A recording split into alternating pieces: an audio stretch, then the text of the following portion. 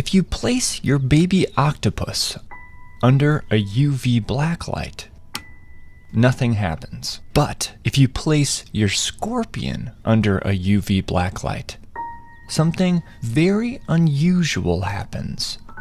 Ultraviolet light hits the scorpion's exoskeleton, is absorbed, and then released back into the world at a different wavelength that we can see. It's kind of like how squirrel skulls, compared to other animals, glow pink under a UV blacklight. But there's one big difference.